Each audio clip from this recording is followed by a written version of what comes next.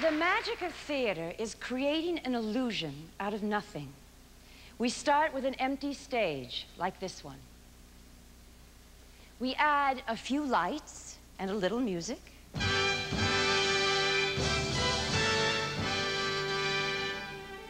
Music from a Broadway show, of course.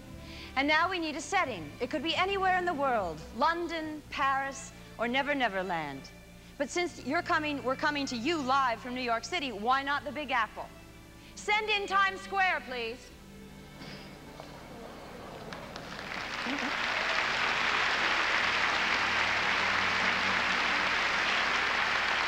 And this being Broadway, what we need now is a theater. Would you send in a theater, please?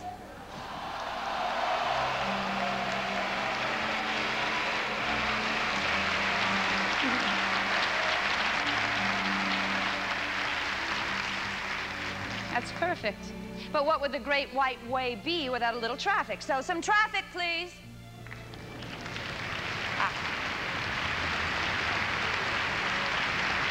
Now that's enough.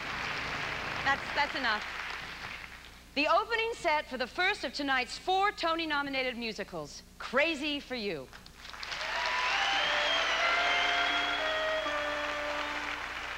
Bad news, go away, all round someday in March or May. I can't be bothered now. My bonds and shares may fall downstairs. Who cares? Who cares? I'm dancing and I can't be bothered now.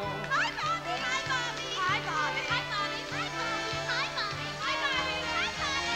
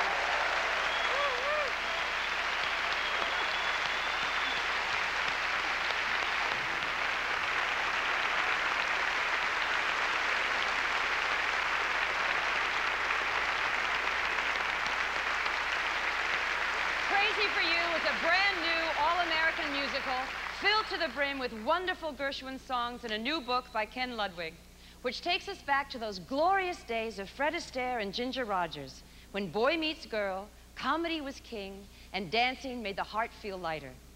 The following excerpt from Crazy for You begins at the moment from Act 1, when a bevy of glamorous New York chorus girls teaches a town full of Western boys to dance their troubles away.